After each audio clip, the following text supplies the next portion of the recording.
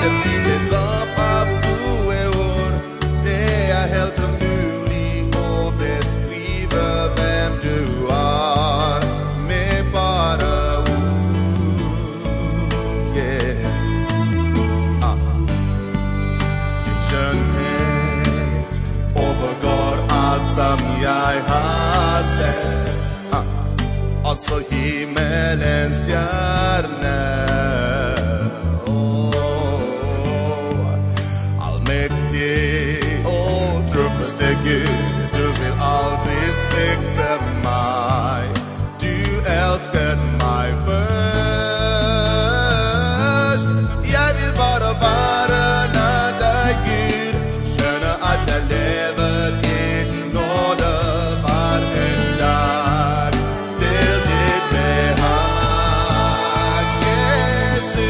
Mitt hjerte fylles opp av gode ord. Det helt umulig å beskrive hvem du er med bare ord. Jeg vil bare være nær deg, Gud. Skjønner at jeg lever i din nåde hver en dag. Til ditt behag, Jesus. Hjerte fylles opp av gode ord. Det helt umulig å beskrive hvem du er med bare ord. Yeah.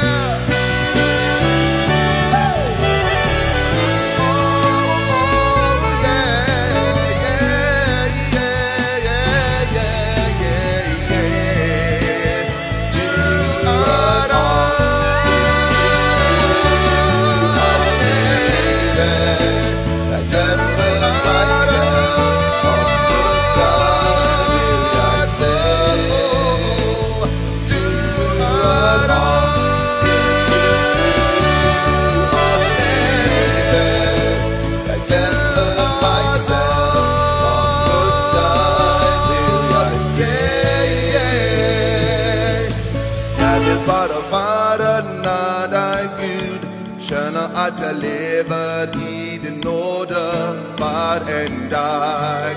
Til ditt behag. Yeah. Mitt hjerte fylles opp av gode ord. Det helt umulig å beskrive hvem du er med bare ord.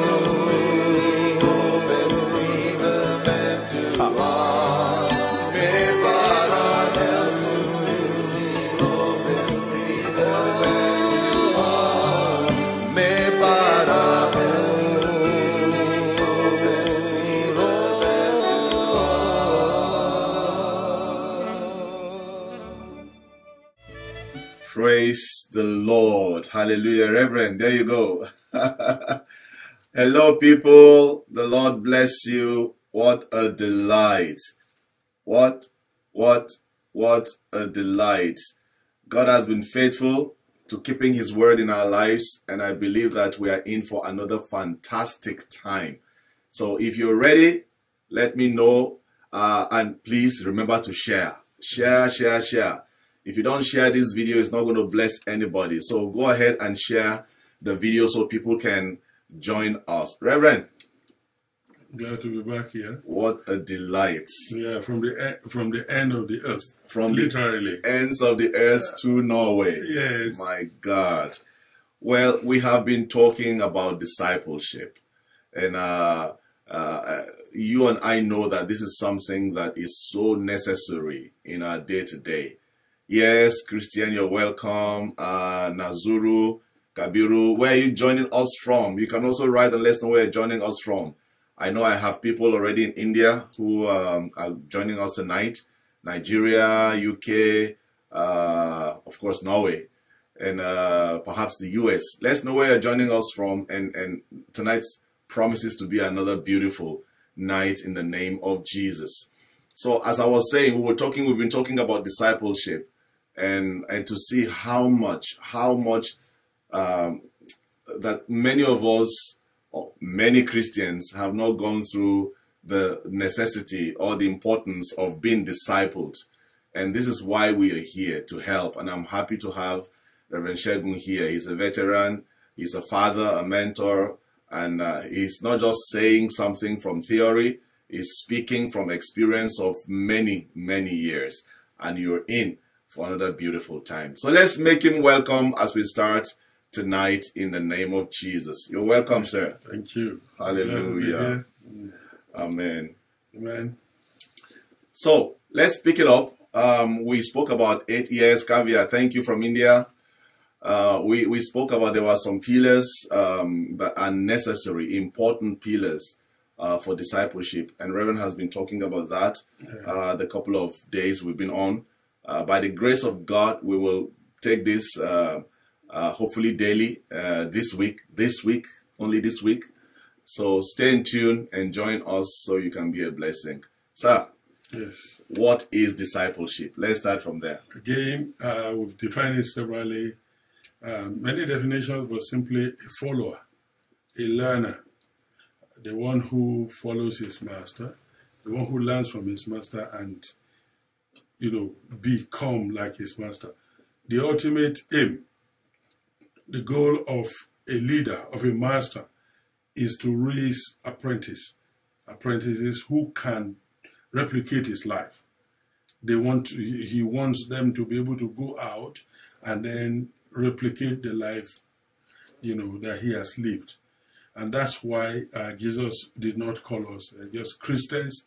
He called us, those who have the Spirit of Christ. He says they are light. I said their city is set on high, and then their lights are candles that cannot be hidden, and other things he called us. And so when we understand what that discipleship means, or being a disciple means, a follower, a reflector, a disseminator of the master's life, and the one that the master, depends on to replicate his life before people. Then it adds responsibility to us, because then we know who we are, and we know what is expected of us. Anything other than that will not be fulfilling the commission of Jesus, which he said, as the Father has sent me.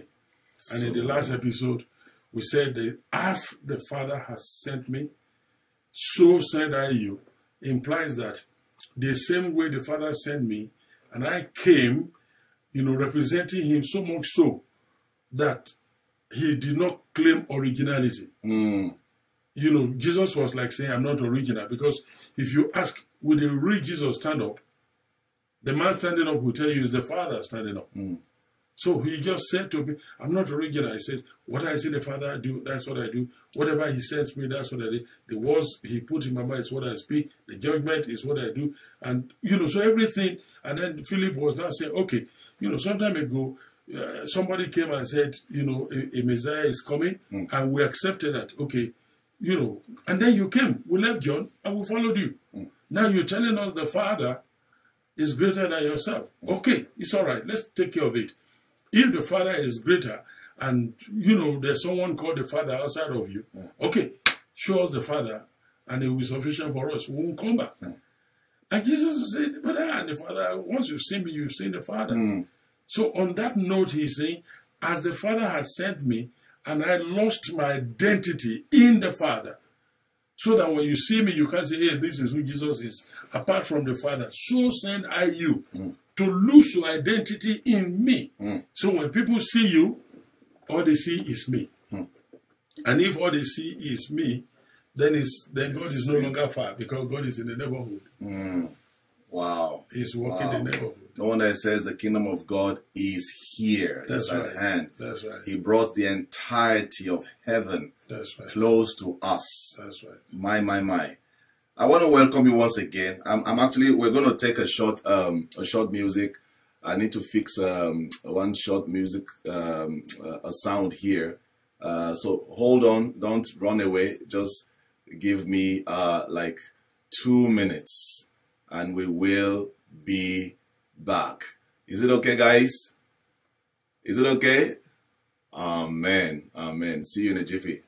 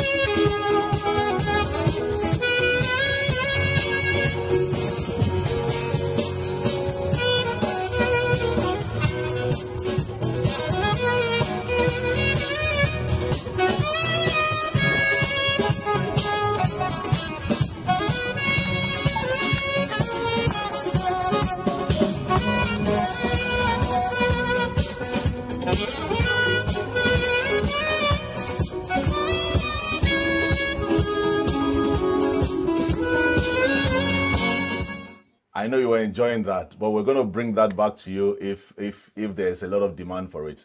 Well, we're talking about discipleship, and someone said a message we need today. Indeed, Reverend. Yeah, we already had looked at some pillars. It's intriguing for me that we are this careless. The church. Why is it intriguing? Because I had done a lot of mission work in areas populated by Muslim in Nigeria and all that. So I know if a person was converting to Islam within the first week of his conversion, he's taught the 5 pillars of Islam. He's taught the 5 pillars of Islam. He needs to know that by heart and live that.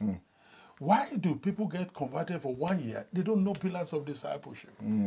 The basic fulcrum, the formwork, the foundation of the faith they've accepted. And that is why it's easy for a Muslim to just go in on the basis of those 5 pillars.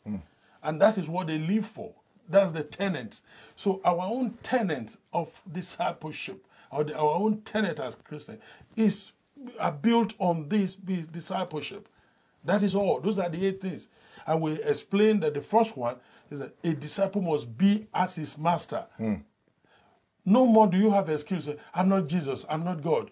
You don't expect that from me. No. He said a disciple, anyone who is a disciple, he said it is time now. He said a disciple is not greater than his master. But now it's time for the disciple to be as his master. Be as his master. Because that's the goal of every teacher. That's the goal of every master, is to raise these ones to be as you. And in fact, better than you. Yes, sir. So, no more excuses. So, well, that's the way, that's my nature, that's the way I'm created. No. You are to be as the master. Someone once said to me, was settling an issue. The person was so angry at something, and I said, you can't be this angry. Say, Pastor, you don't understand. This is me. This is me. When I get angry, this is who I am. But that's not who you are if you are a child of God. Exactly. Because if any man be in Christ, it's a new creation. And at that point of new creation, instantly the Lord came to inhabit you with all his grace, what you call the fruit of the Spirit. It comes in when you get born again, not after you are filled with the Holy Ghost. No. The gifts will come after that, but the fruit comes in when you receive the Lord. But the outworking is where we miss it. Yes, sir. We assume that once it happens, if I don't stop learning to get angry, automatically it comes in and destroys that. No. It comes with you understanding that, in fact, here is a way to test it. Everything you have of God is tested in some way. So if you're asking the Lord, I want to be more patient. How do you get patient? When opportunity to be impatient comes, don't take it. So some people, let's bring it, Pastor. It means, because many times somebody say, I'm leaving this church because we are believers, and we talk in the context of the church. Yeah. Somebody says, I'm leaving this church because somebody has offended me. And you just pray that, Lord, help me to work on my patience. Help me to walk in love. And then you met with people that didn't understand you, and then you walk away from opportunity to grow in that. Hey. Because every gift or every fruit that we receive from God do not come into its total embodiment. It comes in seed form. In seed form. It is what you now do with that seed because it's all together. Possible that the seed will live out its lifetime here without fulfilling potentials because it was not planted. It was not planted. You kept running. You carry your seed and from place to place. From place to place. And you see, in God's University of Silence or Training, there are no automatic promotion. He will never give you automatic promotion. In other words, if you were supposed to learn patience here, you want God to really use you, and you have to be patient in this church. If you run away, the next church you go, because you have problem with pastor here, the next church, it will be the deacon. Then you run from there. The next church is going to be, workers or ordinary member of the church. But if you don't take that, the next church you go in, at your arrival there, just welcoming you will be a slap from the usher. And you say, oh, the church has hurt me, the church has wounded me. No, no, no, no, no. God out of love doesn't want you to go beyond, enter into a realm where you can't handle what is there. Because the higher you go with the things of God, the more contradictions comes along. Kalabashita. The more challenges, the more temptation, the more the things you face. And so God loving you doesn't want you to destroy yourself. So what he does is giving you the opportunity to learn. Character building opportunities. It's called character development. And in character development, there are things that are natural to you, that came with you. You were born with it. You were born in a family where you have, people are generous, people are loving, or they are kind. Those things are there. When you come into Christ, they are submitted to Christ. And with Christ coming into you, he helps you more fully by his Spirit to now live that life, to give expression to that life. Nothing works automatically. Wow. You have to work them. So even when Colossians is saying that you are complete in him who is the head of principality and all that, and then we are complete. That we are complete in him, we are complete in our spirit. As he is, so are we. So all the Jesus there is to get is in your spirit. It's in the spirit. All the wisdom there is to get is in the spirit. Didn't he even say in 1 John chapter 4 when he's saying that we know all things? You have an anointing that from the Holy One that no one needs to teach you anything. Because of the anointing, it's residual. But you know that you don't know everything in your head. So that's why you pray for 2 hours or 3 hours, then suddenly you said, I think I have an idea. And some of you, sorry sir, and some of you are running from prayer, not knowing that in that place of prayer is a place of solution. That's where it is. So the same thing, the fruit of the Spirit, the gift of the Spirit, all of them, is like miniature. They come in seed form. But the outworking is the process. And like we said, yesterday, God could have said, let there be light, let the world be created, let trees grow, let this happen. And how could you just say, God created heaven and earth, and there was darkness upon the earth, and he said, let there be light. And then he goes, that's all for the day. He's telling you that I don't do my things in a rush. I have order to the way I operate. My. And if I operate by that order, it's systematic. I come in seed form. He could have put 7.9 billion people on the face of the earth. He could have put all of them there. Let there be human beings all over the earth, 7.9 billion, and we will be there. But what he did was to first introduce the first man, and then put his woman inside, and later took the components and then made them, and gave a man and a womb man, another man with a womb, making a woman, and then they copulate and begin to produce, and they began to increase. And even science and big bangers and evolutionists have not been able to deny that we migrated from one part of the world to another part. Human beings were growing and moving, and so you say, okay, somewhere in Africa, so you find the oldest human, remained Homo sapien or whatever.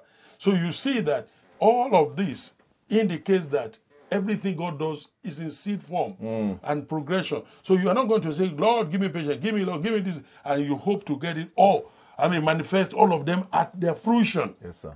They are trees, and they have to bear fruit. And to bear fruit, they need to grow. They need to be watered.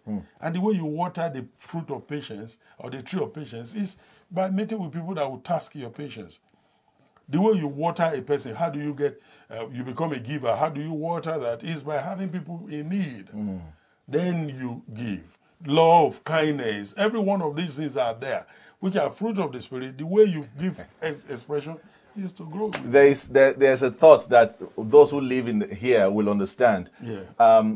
Every year or every 2 years, depending on how new, how good your car is, you must take it to the workshop. Yeah. And government has to approve that your car is roadworthy. Yeah, to continue to use it. Could it be that God's mechanism for keeping us roadworthy is discipleship and through the church? Of course. That is why we are at different levels of our walk with God. You see, when it comes to faith, we were all given the same. To every man, he has given the measure of faith, the measure. And then when Peter was writing, he said, Simon Peter, to them who are of like precious faith. So all of us have the same level of faith, the same amount of faith from the beginning. The challenge, however, is we do not always exercise the same amount of faith. Not because we couldn't have exercised that, but by reason of choice, some decided to grow, some decided they won't grow. Some decided to use theirs, some decided they won't use theirs. And there is no mechanism, there's no technology in the scriptures where all of the things that God intends to do or he has given to us will all manifest overnight. Okay, so we all have kids, isn't it? And then why is it that the day you ask for, oh Lord, husband and wife, we need kids, or you say, well, I'm having a delay, Pastor, pray for me, I need a kid and all that. It's not the day he prays that a 9-month-old baby jumps out of you. Yeah. Because if the baby comes out with teeth and start talking, you will disown the baby. You will run away. So the gifts of the Spirit are like that. They are deposited on the inside of us. But that deposit requires that you give expression to them. And, because the universe in which we live, this planet, doesn't function without pressure. Everything is pressure. You don't give birth to a baby without pressure. Your best doesn't come out without pressure. Even your organs do not recognize that they are being used unless you exercise and you are breathing, then your organs are feeling, the heart is feeling, then the muscles are exercised. To move, you have to put pressure on your muscles. Yeah. Then they can strengthen your bones. Yeah. To look at things, to hear, to eat, you need pressure. So you breathe through muscles and pressure on your system. So the entire planet functions with pressure. Therefore, there is no way, there's no technology that God has designed, spiritual technology whatsoever, into human lives that will make him come into experiences that he doesn't exercise with. So you must exercise them. That's why the Bible will say, exercise yourself to godliness. Exercise. Exercise. Working out the acts of discipleship. Yes, sir. So that's why it says a disciple must be as his master. At the same time, we went ahead to say a disciple will bear his cross and follow him. What does it mean to bear your cross? If you have to carry the cross the way Jesus did it, you know that it's an effort from your side. It is. So why do you think you want to be a disciple and then it's going to happen automatically? No, it takes effort. It takes effort. Everyone, likes to live the way he wants to live. And everyone wants to lie down for 24/7 and take breakfast and lunch in bed and do everything. But you will die. If you do that for so long, you're going to die. If you, for any reason, you have to stay on your bed 24/7 just eating and you're going to die. Because you have to work it out.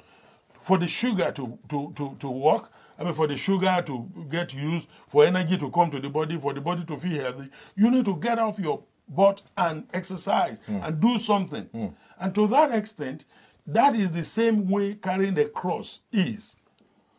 It is not, when people begin to throw insult at you or you deprive yourself, there are times that you feel like responding to people. And you feel like giving them a piece of your mind.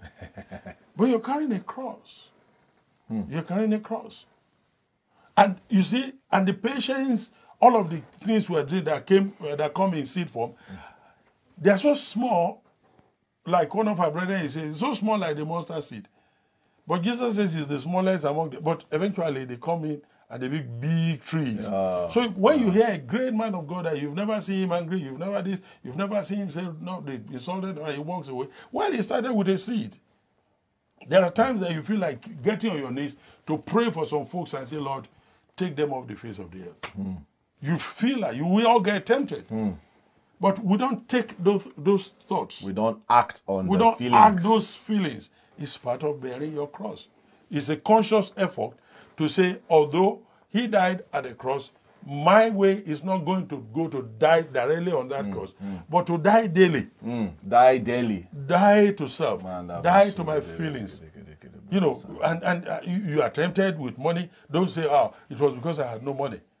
You are tempted with women. Don't say it's because, I'm just naturally weak here. You are tempted with so many other things. Everyone is tempted the same way. And we have the same feelings. We have the same experiences. We all go through the same thing. But what you do with yours will determine whether you are carrying the cross or not. Somebody said, it's not the bait, but it is the bite. Yeah. If they will always bait you. That's Satan's work. And it's cure. He will use his cure to bait you. But what are you doing with it? And the third thing we spoke about is deny yourself. And we did explain. There's a major difference between self-denial and deny yourself. Self-denial is saying, well, I want to give up this, I give up this, I give. But when it comes to denying self, is denying self the right and the opportunity to be Lord over the house of the Lord. You know, that's why that scripture says, wherever the Spirit of the Lord is. You see, one translation puts it the best, the original way, they say, wherever the Spirit of the Lord, wherever the Spirit of the Lord is Lord. Wherever the Spirit of the Lord is Lord, wherever you allow him to be Lord, then there's liberty. So it takes your cooperation to say, I'm denying self the right to be the governor of this life. Right now, guys, share this video. Somebody, it might just be saving grace for someone right now. Go ahead and share it. Share it right now. Share it. Just pause and share. And be a blessing to someone. This is so good material. My God. Yep. So if we can get through that, you know, if we can get into people's brain, I hope we can quickly run through the rest. If we get it into their heads, that discipleship takes effort. There are no conditions that tells you that it's going to be automatic. In fact, God didn't promise you that. Why will he say, take up your cross and follow me? Daily. Daily. Knowing how heavy the cross is. Yeah. Knowing how heavy the cross is. You know, we were discussing the kind of body you have for Norway.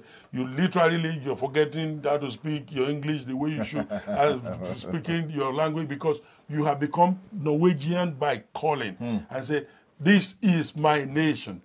And then you took your cross, you follow, you're giving it your all. It's a daily experience. It's a daily experience. And the next one is spoke about is forsaking all.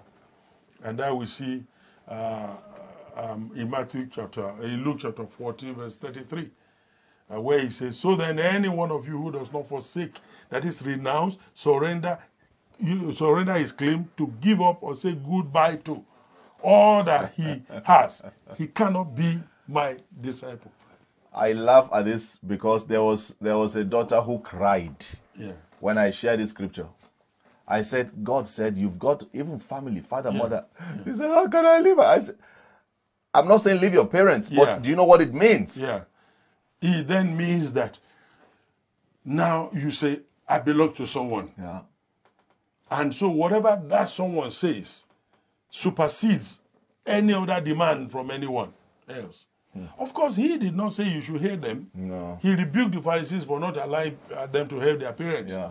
And he said you can't stop them from helping their parents. But he is saying you have to get to a point where you see yourself as belonging to someone else who redeemed you. And at that level, then you find out that if there are demands from family, from parents, from loved ones that contradicts what you want, you can't say yes to it. You know, I remember when I was going to get married and, you know, because of where, you know, I was married from and you know, we had a lot of differences with my family. And my mother, you know, called me and said, son, you've never disobeyed me. You listen to me. I'm surprised you are taking a difficult stand. He said to me, why not listen to what we're saying? I said, Mommy, I made a mistake. And she said, what? I said, the mistake was that I already gave my life to Christ. And I said to him, you have me all. Whatever you want, that's what And the day he told me, that's the woman, I said, I mistakenly said yes to him. Oh my God. I can't say no to him anymore. But if you can go to talk to him and say, release my son from this commitment he has to you as your disciple, I let him listen to me. I said, Mommy, I will follow whatever you say. My dad said, leave this young man alone. Because then it's like I'm pitching them against God. Yeah. I said, I've given to God. I said to them, I've given my life, and whatever God says, you say is whatever you say. Okay, you go take permission from God. Let him tell me. Let me give another example from my own life. Yeah. When I was in the university first year, then I was also with eventually in Footmina, at Footmina, trying to get into the school and study engineering because that's what my parents wanted. Yeah. You know, he was an engineer, worked to the railways, and he said, look, this Christianity thing at that time, you know, pastors are poor. Yeah. Go get, be an engineer, be rich. Yeah. And I'd been crying to the Lord and just saying, Lord, what do you want for me? What do you want for me? Praying daily. And on one of the nights, right in the school, in the university classroom there, I had a vision, I had a dream at night. Listen, if your heart is right, God will lead you. He will guide you. Yeah. And if you allow him, if you let him be the ultimate, the absolute, he will come through. And that's what we're talking about, discipleship. I was crying to the Lord, what do you want me to do? I know what my father wants me to do. There's nothing bad with it, but whatever you say will be final for me. Yeah. And the Lord came through for me. In the night, I had a vision, a dream, and I saw a man writing the name of a school. Tricoma, Tricoma. And he tapped the board and I woke up. He gave me an instruction. I asked the Lord. Yeah. I made the Lord my ultimate, my absolute. That's all. And so I spoke to my dad and mom and said, and they said, no, you can't do that. I'm sorry. I disobeyed my parents on that. Yeah. I left the university and went to Bible school. Today, that was one thing my dad would say, well, you know, it's not good to disobey your parents, but I'm glad you disobeyed that one. Because they are now understanding what discipleship is all about. Yes, sir. And you haven't regretted your saying yes to the Lord. No. Neither has your parents. They are glad. Neither have your parents regretted that. They are glad that we had a son who said yes to the Lord. And said no to us when it hurts. Yes, sir. But now we're seeing the benefits. We are seeing the benefits of his saying yes to the Lord. Discipleship tends to, some persons think that when you are a disciple, it then means that you have no life. No, he creates a new life for you that we gel with his eternal plan for you. And you will make all the difference in your world. Because he sends you to a world. Look at where the gospel has taken you to all over the world today. Yes, sir. Look at, you had opportunity to remain. You have a church. You founded in Germany, and the Lord said, no, I want you in Norway. But you already had a base in the United States. Yes, sir. You schooled there, you did all that. So why was it taking you around all of these things? Just to prove that if you say yes to me, you don't necessarily do without the good things. And some of the people who said no to the Lord, you can tell where they are. They are not anywhere close to where God has brought you. And so, our saying yes to the Lord does not mean you forsake, or does not mean you have no relationship with your parents. I mean, you brought them into Norway, you brought them into, you love them, you talk about them, all that. So say yes to the Lord doesn't mean that you don't take care of your parents. A song came up in my head. And I pray somebody will let this ring in your heart. It says, I'll say yes, Lord, yes, to your spirit and to your will. I'll say yes, Lord, yes. I will trust you and obey. When your spirit speaks to me, with my whole heart I'll agree. And my answer will be yes, Lord, yes. And this is my prayer. Somebody asked this question. It says, man of God, could it be that we need to let go of the elements in our lives holding us back from following Jesus with all our heart? Is that a way of carrying our cross? Of course. Of course. In taking your cross, it has to do with enduring the contradictions of life. Exactly. It has to do with, meeting with these challenges that tend to, contest the lordship of Christ in your life. What happened to the cross? That when you know whether you carry your cross, what happened on the cross? You know that it's death. You know it's shame, it's crucifixion. And carrying your cross requires that you deal with certain things. You deal death blow on certain things. Yes, and say, Lord. I'm ready to let this go. Because at the end of the day, It's not about you, it's about him. Yes, sir. It's about what is finished on your behalf. And you want to tap into, you want to flow in that life. That's why when Paul was writing, he says, and you have not, the writer of Hebrews says, and yet you have not resisted unto blood, striving against sin. Yes, sir. So, your resistance against temptation or carrying your blood has not even cost, carrying your cross, hasn't cost your blood yet. It's just your feelings that are hurt. It's just your ego that is bruised. It's just the things that you want. Those are the things, and that is far from the man whose life was terminated gruesomely on the cross. So if you are carrying a cross, then you know exactly what we're talking about. So it's a forsaking all, renouncing, surrendering, the claim and giving it. Well, and that's the best life to live.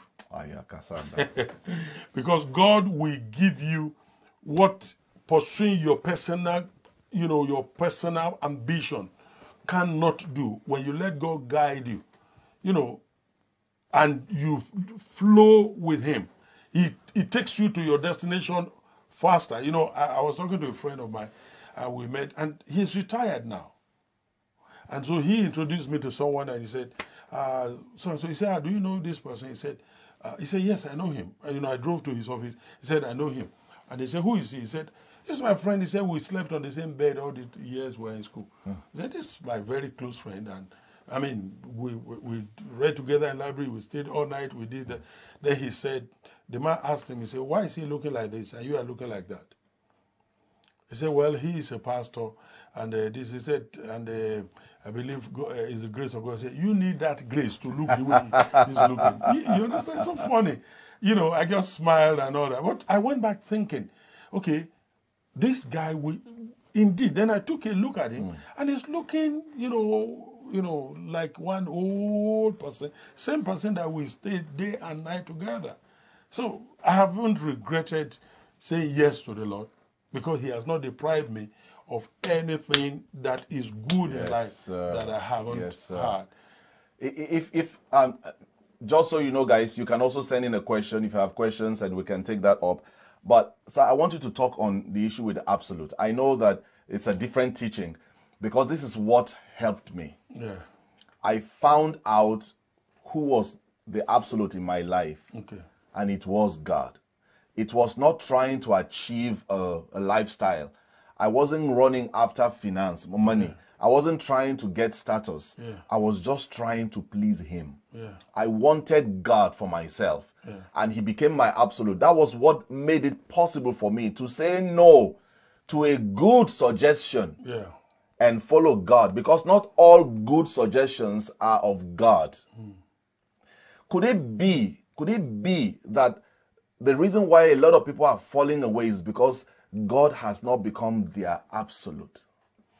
We are going to the next one. It says, abiding in his words and his teachings. It says in John chapter 8, verse 30 to 32, as he said these things, many believed, trusted, relied on, and adhered to him. Jesus said to those Jews who believed him, if you abide in my word and hold fast to my teachings and live in accordance with them, then you are truly my disciple.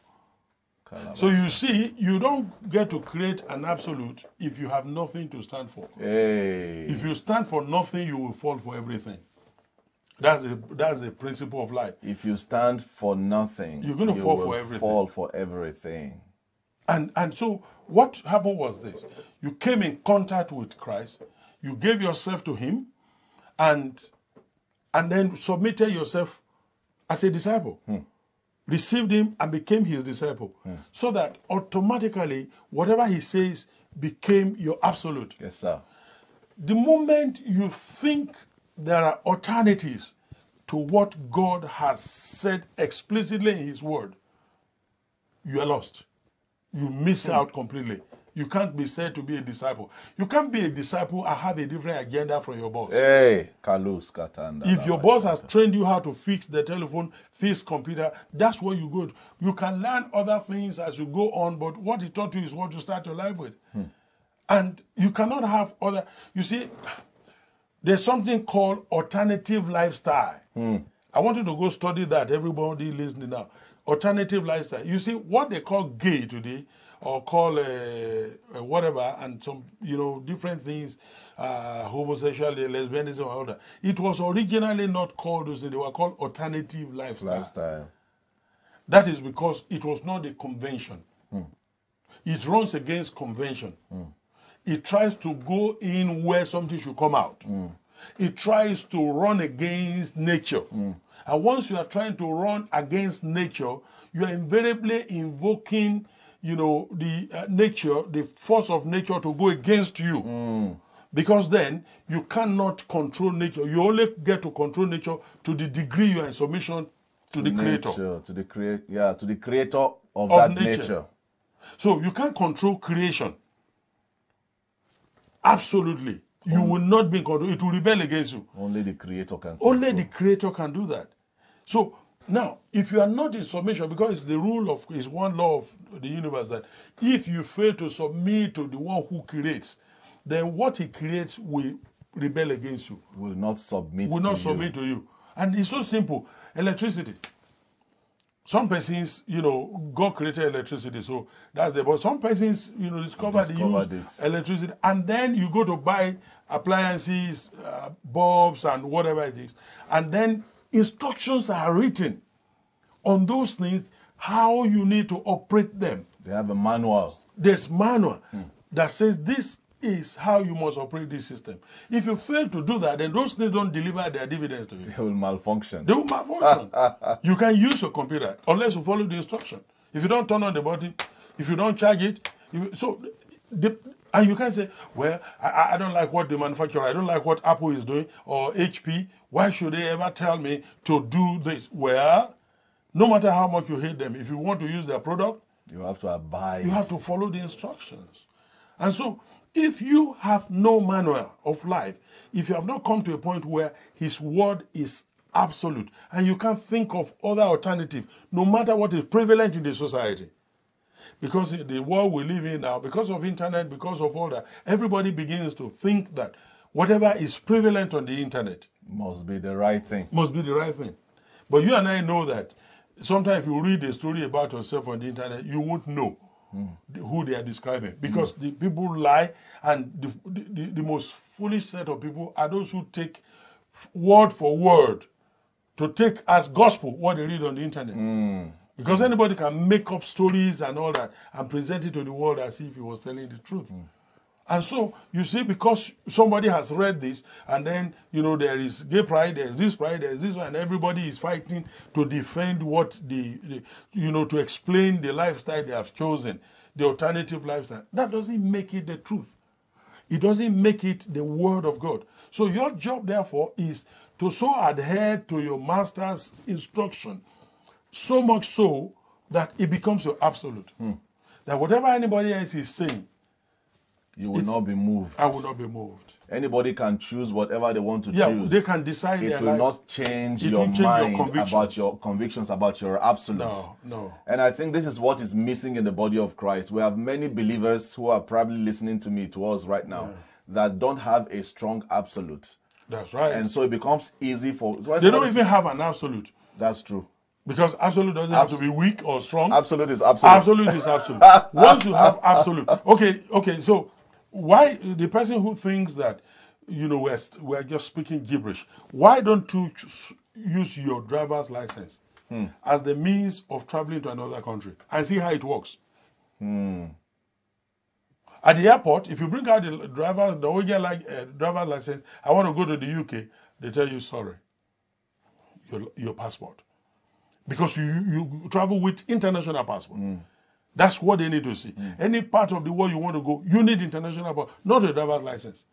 Then if you come back to Norway, and then you now want to drive a car, and they said, and the police stops you and said, can I get your ID? Then you bring out your international passport. He said, no, I mean your driver's license. Then you say, well, I'm driving by the authority of internet. You're going to run into a problem driving by the authority of passport, because those things are sacrosanct to a certain degree in certain areas. So these are absolutes. So why don't you question the government establishment? Because no society is run on alternatives. They are run on absolutes. What sends you to jail is because you run far of absolutes. Because when they say it's a 40 or 60 or 80 kilometers, You that's run- absolute. That's absolute. You can't say, well, there are alternatives. Even in Germany, where you have the Autobahn, the expressway where you can speed, at a point they will put 120 and then, or they put 100. They expect that you should do 100 at that point. But when you move forward and you see they've written 120 and then They strike it. they strike it, then run to your death. Run at your own risk. So every community, every society of people is run by absolute. Why do you think discipleship is contrary? It says, everything you've heard from me, if you will adhere to them, you are my disciple. Then the last time I discovered that he was going, what did he say? He said, go and teach them to observe all things Have all that I have taught you. that I've commanded you. So if he asks you to go teach them all things that I've commanded you, then he's telling you these are the absolute to live your life by. And these days I go on the internet, I see people say, I'm deconstructing my Christian life. I used to be a pastor. I used to be a Christian. Now I'm no longer a Christian. You really didn't probably have enough encounter. No. Because for me, if there's no Bible to read today, it does not shake my convictions. It will not. I've had too much experiences with the Lord to shake my convictions. I say this way. I say I am too touched by God to be normal. No, I can't. Can't be normal no more. No, it's late. It's already in the past. Something I've experienced, and somebody asked me, I said, for about 40 years, I've experienced this, and then you're going to tell me it doesn't work. That's the river I've already crossed. You don't tell me how deep it is. It works and works. And I told one of my children one day, and I said, son, if I die, or if I get to heaven, and I found that there's no heaven, if I die, I found there's no heaven, there's no hell, no punishment, nothing, there's no incentive for this. If I have the opportunity to come, to come again to this world, I will live exactly the way I've lived now. Because while I'm here, it gave me peace. Yeah. I mean, it gives me peace. I have the life of God. I sleep, I wake up, I never have any thought of fear of tomorrow because I know He holds my life in His hands. Yeah. And it's His job to take care of me because I live in His will. So that's it. Absolute. My. The absolute is ours.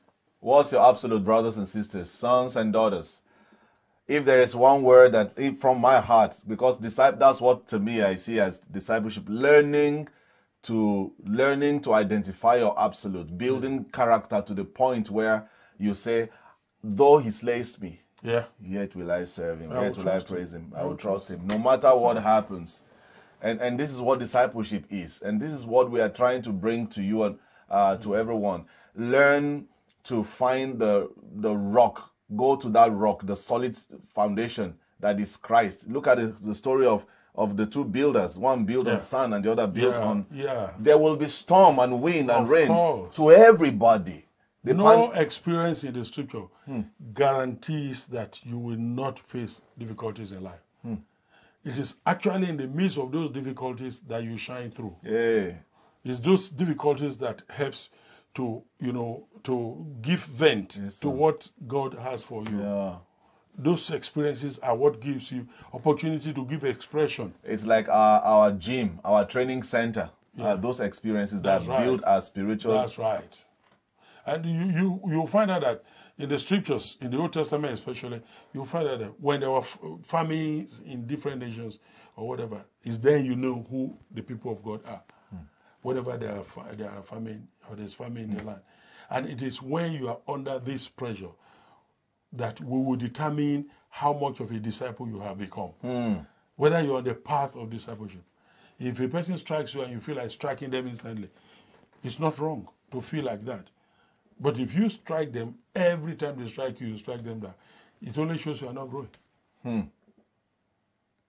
It only shows you are not making progress. Because none of the fruits, none of the seeds of discipleship of the fruit of the Spirit deposited in you will work without applying them. You have to plant them. You have to engage those things before they can grow and mature. Wow. Is anyone hearing this tonight? Is anyone being blessed? Ilse, I see you. The Lord bless you guys. Wow. Pastor David, Bethel, Janeline, Kavya, India. It must be around 1 a.m. or so in India, and she's still up watching. Because these things are so pivotal to the next phase. That's right. We're not going to have anything left. That's my concern. If we don't carry the next generation to the point where we bring them.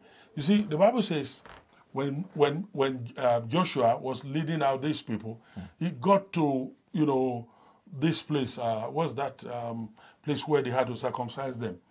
And then God said to them, you cannot bring these people into this land. The reason they can't go into this land is this. The whole generation is going into the promised land having not been circumcised. Meanwhile, circumcision was the seal of that promise that God gave to Abraham. Yes, sir. Saying, I'm giving you a covenant, and the seal of that covenant is circumcision. And it says any male child that is not circumcised will be cut off from that covenant. Oh, yeah. If they will be cut off from that covenant, it means the whole generation that were going into the land until they got to the place, what's that name again? Until they got to the point where he circumcised them, Gilgal or something. Gilgal, until he got to that place, the whole generation was going to be cut off from the covenant that God had for them. And the Bible said this was the cause wherein they were not circumcised, because the fathers had not circumcised them. In other words, if we fail to circumcise a new generation by bringing them to the point of bleeding, bringing them to the point of discipleship, and letting them know that these pillars are there, these are the conditions for being disciples of Christ. If we fail to do that, then the trouble we're going to run into is that there's a generation coming that won't know anything about God. I pray you understand what the Reverend is saying right now. There is a burden, there's a fire shot in our bones that we can't be quiet. That's right. Because some of the things, you're probably hearing them for the first time, even though some of you have been in church for a long time. The point is, God is raising voices. We are like multivitamins. For many of you who are maybe not living here, or even to the body of Christ, hearing something that you need to balance your Christian life. Because you cannot truly become what God intends without going through his precepts, without going through what he has already put in place to be a disciple. He didn't call us to make Christians. He called us to make disciples. He says, go into all the world and make. And when I think of the word make, when you're going to make something, it requires effort. It requires plan. And you process. Want to make and process. Yeah. You want to make food. You want to make a dress. You want to make whatever it is. God is saying we need to make disciples. So the question for me is like, how are we making disciples? Have I been made into a disciples? And only disciples can make disciples. Of course. A lot of people have been to Bible school, they are not disciples. A lot of people are in church. A lot of people are leaders. They are even pastors. They are not disciples. And if you are not a disciple, you don't even know how to make one. You don't know because you don't know the process of becoming one yourself. So you need a discipler. You need to go through the process. Be disciple yourself. And if you are a pastor, if you are a leader in church, if you are a worker, you have not been discipled, it's time to start the process. I've written a book that can help you. I think it's there on the internet and you can access it. Defeating the Mother Frog Syndrome on discipleship. You have these 8 pillars. Go study discipleship. Go back and work out, becoming a disciple first before you try to lead other people. It's difficult for you to lead people into what you don't know or what you have not experienced. We are saying this with the burden, with the pain, with all the passion in our hearts because we have been there. Yes, sir. Because we started as disciples. Yes, sir. And they will look at you like a weirdo because the way you're running that flag is not that serious because you are not a disciple. If you are a disciple, you will know that it's your life because you are a full-time believer. You are a full-time disciple. Hey, a full-time Christian. You are a full-time Christian. And then you are part-time accountant, part-time businessman. But you are a full-time Christian. And like we said in Ephesians, it says, walk worthy of your vocation. The Christian life is a vocation. It's a vocation. Hey, being a Christian is a vocation. Yeah. So when they write sometimes, what is your vocation? Say, I'm a Christian. Yeah. That is a I'm a disciple. people of God, there's so much more than just coming to church on Sundays and sit and then receive the word and go back. What are you doing with the word that you have received? This is the challenge we're bringing to you and I. We have a responsibility when we have received the word. And that was how they even called the Christians in in Antioch. Antioch. Yeah. Because their attitude, their action. Yeah. By the way, it was when they called them, it wasn't like a nice word then. No, it was more like a derision. They were mocking them. Look at them, Christians. Yeah. And the word Christian means, they are like Christ. They are behaving like Christ. Yeah. So our responsibility, my responsibility as a Christian, as a believer, is to maintain my relationship with the Lord and realizing that He is my ultimate, my absolute, and so nothing else. So when I travel around the world, because Christ is my absolute and God, temptations are not attractive. Yeah. A woman can, whatever you, blah, blah, blah, blah, blah, I'm gone. Or maybe somebody offers you, I remember, sir, I'll share this, and can you believe that we're already 55 minutes? Wow.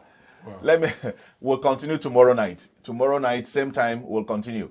So, in the beginning of our church, I won't mention names, but someone came with an envelope during the service and gave me the envelope and said, take. I said, oh, thank you. Is it for me? And she said, oh, no, it's for the church. I said, please put it in the offering box. She said, no, take it. I said, is it for me? She said, no. I said, put it in the offering box. Yeah. You're giving it to the Lord, not to me. Yeah. And it was, nobody would have known. I could have taken that. Yeah. It would have not been recorded in the offering if I kept it. Yeah. However, a couple of weeks later, maybe actually the same week, the lady was asking, do you guys have, I noticed you don't have elders yet in your church. And they are elderly people. Yeah. And I'm thinking in my mind, okay, we don't have elders yet. Yeah. The church is barely 6 months old at that time. Yeah. And to cut the long story short, she left the church because I said we are not ready to make elders. Yeah. So in a way, if I was a greedy man and the money was a lot of money. Yeah. It was over 2,000 euros. Yeah, and it's trying to trap you in an offering. So I would have taken that and say, oh yeah, praise the Lord. We've been thinking about elders, and you look like a good person to be an elder. But I would have been bought. Yeah. So, and this is because Christ has already been my absolute. That's right. You don't know how I got to where I got to. That's right. It was because I know that no matter where I go, listen, guys, do not be afraid of circumstances and situations. Many times the Lord Himself is the one setting you up. Remember Joseph. Yeah. The Bible says God sent famine. Yeah. He sends a famine to Egypt. Yeah. He created a famine and then sent Joseph there. And not even to go on a horse, to go as a slave with chains on his leg. Could it be that some of the hardship you are going through were arranged by God? Because those things could have probably been what God wants to use to polish your character, to polish your habit, to build your gift of, the fruits of the Spirit. All we are sharing with you tonight and all these days is that there is a responsibility laid on your hands, that the word of God you have received, take it up as your cross, work with it, work on your anger, work on your, we make some jokes, some ladies or some people when they are angry and you go to visit them, you need to put on the whole armor of God. This one is not spiritual, now physical armor of God, because plates are flying. So I want to encourage you, every one of you. First, I want to thank you for sharing. I see that a lot of you have shared. We had over 41 shares. Thank you for sharing. Let this be a blessing to people all around the world. And we're going to be back again tomorrow, same time, 8 p.m., just same time. And if it's been a blessing to you, invite somebody. Tell someone that there's something coming up. There's a word for you. And by the grace of God, we will hear your heart and the Lord will release the right word. Reverend, any closing words before closing? Thank you for joining us. Just be here tomorrow, same time. We're going to do our best to make sure we run according to our schedule. But I believe that this is the word the church needs now. It's time to wake ourselves up. It's time to remind ourselves what our foundation is. Every time there is going to be a revival, God sends out prophets. He sends out people to bring the people back to their prophet of foundation. The prophet of foundation for the children of Israel has always been Moses. So he will send prophets to them and say, go back to the law. Go back to the laws of Moses. Go back to the commandments. But whenever there's going to be revival in our days, God will send prophets, send people to us to bring us back to the foundation of Christ, who is the prophet of our foundation. He is the prophet of our foundation, and what he has given to us is discipleship. The earlier we respond to this, the better, so that what God wants to do can flow very quickly. Hallelujah. Would you all help me say thank you again to Reverend Segun for this wonderful time? It's a beautiful time.